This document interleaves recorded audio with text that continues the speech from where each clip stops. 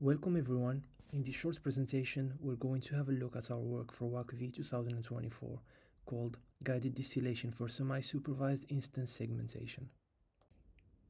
The main motivation behind our work is that producing instance segmentation annotations is a very expensive procedure, as every relevant instance in the image needs to be carefully outlined and separated from its environment. Hence, we aim at reducing the amount of annotations needed to train highly accurate instance segmentation models. Some previous works propose different solutions to solve this task, mostly using knowledge distillation.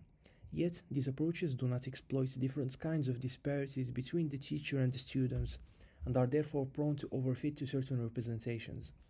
Noisy boundaries keeps the teacher fixed during training, and as such is prone to overfit the mistakes of the teacher.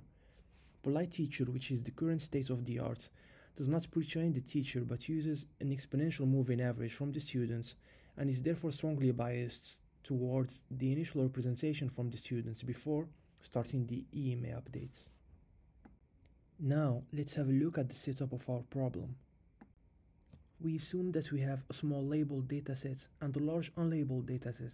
We also have two networks, which are the teacher and the student. These networks have the same meta-architecture, but have a different set of parameters, which are noted theta t and theta s respectively. The labeled dataset will be used in the standard manner to train either the teacher or the students. For the unlabeled images, two different augmentations are generated, a weak augmentation that will be fed to the teacher to generate pseudo-labels, and a strong augmentation that is fed to the students as additional training data. Next, let's have a look at our training methodology. Our semi-supervised training pipeline is split into three different phases. First, we train the teacher using labeled data only and then freeze it. Second, in the burn-in phase, we train the students using both labeled and unlabeled data. Labeled data is used in the standard manner, while for unlabeled data, the pre-trained teacher from the previous stage is used to provide pseudo-labels from the weakly augmented images it receives, which are then further used as supervision for the students. Finally, during the distillation phase, we unlock the teacher and update its weights using an exponential moving average of those of the student network. The rest of the training dynamics remain unchanged. In comparison to noisy boundaries, the third phase is missing, hence the teacher remains fixed and therefore does not adapt to the improving quality of the students. The students therefore learn the mistakes made by the teacher. For polite teacher, the teacher is not pre-trained and the training starts with the student learning from the labeled data only. This can have harmful effects on the overall training dynamics, since the students will be more biased towards local minima induced by the few labeled samples it was initially trained on. Our approach solves this problem by ensuring that the student is exposed to a diverse set of images since the beginning of its training. Now, if we look at what happens within a training iteration, we can see the teacher predictions on the weakly augmented image are filtered to provide a set of pseudo-labels. These are then matched using bipartite matching with the predictions of the students from the strongly augmented image. They will further serve to supervise the unlabeled training loss that is calculated similarly to the supervised loss. The overall training loss is a weighted sum of the two terms.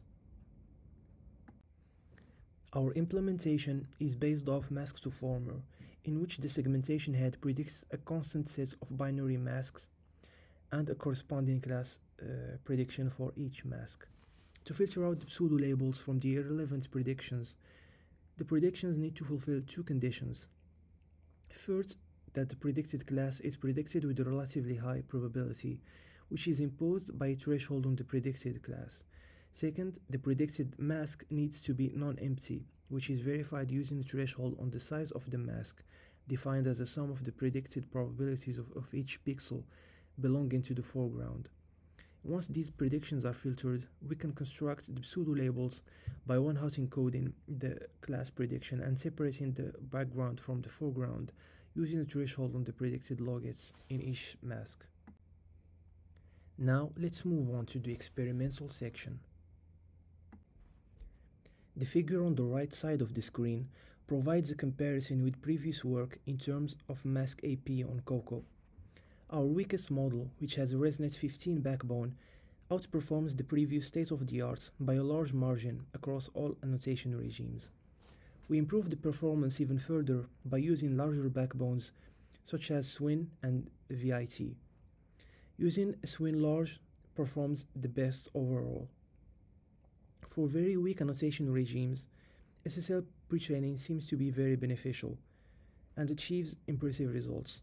For example, at 0.5% of annotations, which corresponds to approximately 570 images on Coco, we achieve 31 mask AP, which is similar to what a polite teacher achieves using 20 times as many labels.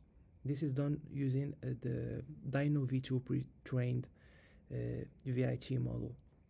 Also, our model with the Swin large backbone outperforms the fully supervised mask RCNN baseline while using only 2% of the Coco annotations.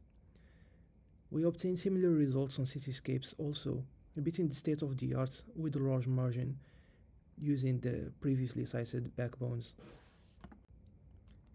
Here we can see examples of the predictions of the mask-to-former model with the ResNet 15 backbone on Coco when using only 5% of annotations, which corresponds to about 6,000 annotated images. The quality of predictions given by the model trained with the supervised data only, which can be seen on the upper row, is bad and prone to many errors. In contrast, the model trained using our semi-supervised method, as illustrated in the second row, yields much better predictions. In this figure, we can see predictions given by a model equipped with the Dino V2 backbone and trained using our method with only 0.4% of labels from Coco, which corresponds to about 570 labeled images. Even in such an extreme setting, the model still learns to generate high-quality segmentations and coherent class predictions. On cityscapes, we observe similar dynamics, as is illustrated in this figure with models trained with 5% of annotations, which corresponds to about 150 images, and a ResNet 15 backbone. Training a model with labeled data only yields many errors in the predictions and incoherences in the classes associated to the predicted masks. Using our semi-supervised method, as can be seen on the bottom figure, relieves many of the problems induced by the lack of annotations. The quality of generations is greatly improved. The following section provides ablation studies that validate our design choices. On the upper left table is performed a comparison between our three-stage training methodology and other distillation approaches from the literature. Our approach outperforms its competitors, namely the methods from Noisy Boundaries and Polite Teacher, by a large margin, improving mask AP by 4.1 points in the first case and 3.7 points in the second, which validates our training setup with the teacher feedback being provided since the beginning of the student training. On the bottom left figure, we compare different augmentation strategies for the unlabeled images. As expected, having stronger augmentations for the students is an essential condition, as it ensures that the quality of the pseudo-labels provided by the teacher is better than the predictions of the students. Having the same images fed to both networks results in training collapse. On the upper right table, we can see the influence of the pre-training dataset on the final performance. We compare checkpoints pre-trained for classification on ImageNet 1K and 21K. As expected, backbones pre-trained with the bigger datasets perform better than those pre-trained on smaller datasets. Finally, on the lower right table, we compare different pre-trainings of the backbone and observe that the Dino V2 pre-trained VIT models perform significantly better than the D-tier pre-training, meaning that the robustness of Dino V2 models at lower annotation regimes is mostly due to the SSL pre-training and not to the architecture.